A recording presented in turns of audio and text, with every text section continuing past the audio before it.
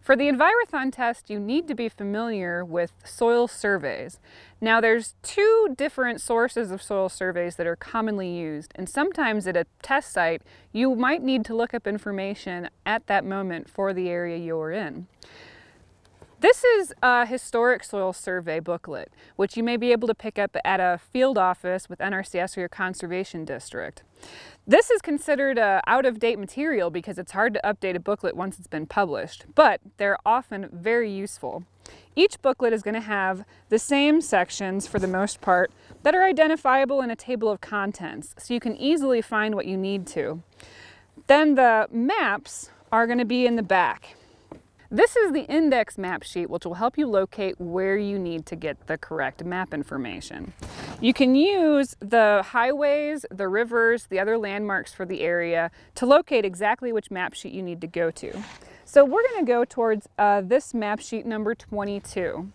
Behind the index map sheet are all of the soil maps for the survey area. So I can flip to page 22. This is the actual soil survey for that map sheet 22. On it, I can see the soil lines as they've been drawn, and they're identified with a unique symbol. Then I can locate the symbol I need to for the location I'm in and look up the information for that symbol in other locations of the booklet. So let's go ahead and use symbol RHB. This is an older soil survey booklet, so I need to look at the legend to find out what the map unit name is for RHB. In newer soil survey booklets, that information may even be in the table of contents. So from here, I can look up, they're in alphabetical order. RHB is on the symbol right here, and it lines up with red rock silt loam 1 to 3% slopes.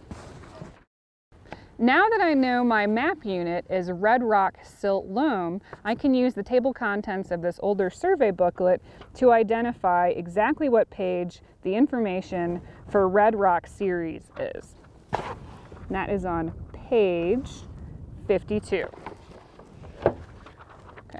Okay. Page 52 has information for the red rock series, and then it may also have information for the individual map units that series exists in. The very first one that it lists for me is the red rock silt loam 1 to 3% slopes for that map unit on the map sheet that I found. So this is going to give me some general description information for the red rock series. For additional information about that red rock soil series and particular land uses, I need to look in the use and management of the soils section of the soil survey. These are going to have descriptions of the different land uses and then tables of information specific to that series.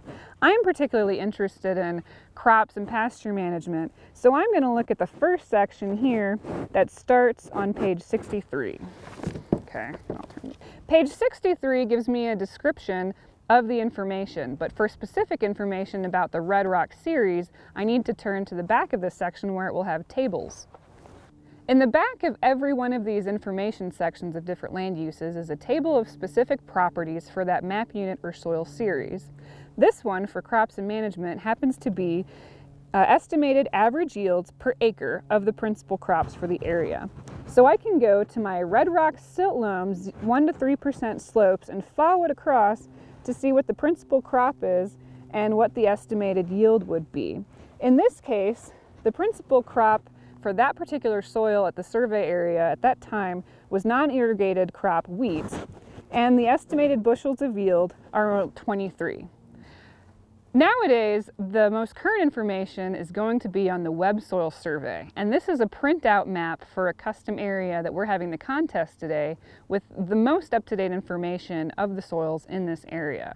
Instead of having a large survey booklet, all of that is housed on the web, and we only print out the sections that we need. So this map here has the soil lines drawn on it, and they're labeled. I can then print off this PDF, which will have the legend of the map, which gives me the symbol and the map unit name, and then the individual acreages for the area I delineated. I can also identify other features from Web Soil Survey that are important for the contest area. Instead of flipping to a different section of the survey book, I have the map unit description fit right in my printout. For each page, there's a summary of information about those map units specifically for the soil survey of the field I've identified.